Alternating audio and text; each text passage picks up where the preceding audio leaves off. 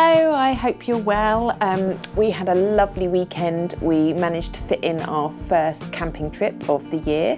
It was really nice to spend time, just the four of us together, and to get a nice hit of fresh air. I think actually I might have got a little bit too much fresh air. I think the rather cold open air shower that I had on Saturday morning might have pushed me over the edge, because I feel like I'm coming down with a cold this week now. But never mind, it was still good. It's always nice when you get back from camping to get back into your bedroom and to be back in your own bed. And it got me thinking about bedrooms and how we have made them welcoming spaces in our home. Up until Christmas, the twins actually shared a bedroom. They've been more than happy doing that. We never found that they woke each other up when they were babies. They just got used to each other being in there, and I think it was good for them to have company.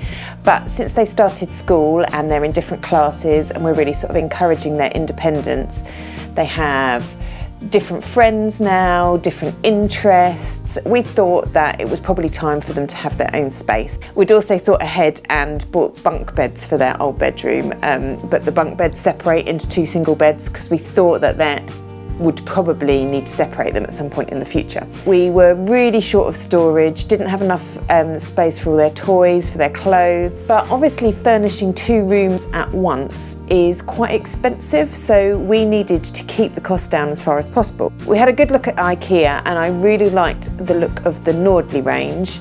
It's quite simple, it's quite minimal, and I think it allows you to accessorise it to give it a really good, different look. So I thought it had quite a lot of longevity. But what I wanted to do was to give those Nordli pieces a sort of more fitted and designer look. And in Esme's room, she absolutely loves colouring, writing, reading, unlike her brother, who's a bit more wow all over the place. So I really wanted her to be able to have a desk in her room. So I thought we could get 2 or maybe 3 pieces of the Nordli furniture, butt them right up next to each other, and then use some wood to clad the pieces so that they look like one integral unit rather than separate ones, and also leave us enough space to build a desk at the end. And that's exactly what we did. We chose a tall chest of drawers unit to give her loads of space for putting away all her clothes, and then I chose a smaller, lower drawer unit because I thought it could act as like a little nook, reading nook that she could actually sit on. So we pushed both of those right up together, and then Ben went off to Wickes to get some plywood, which he then used to clad the side and the top, then back down the side, across the top, and then he built in a desk at the end. I love the plywood with the white units because it adds a little bit of warmth to the room and is a little bit of a more modern element. Obviously we've given it a really good sand down so there's no splinters or anything.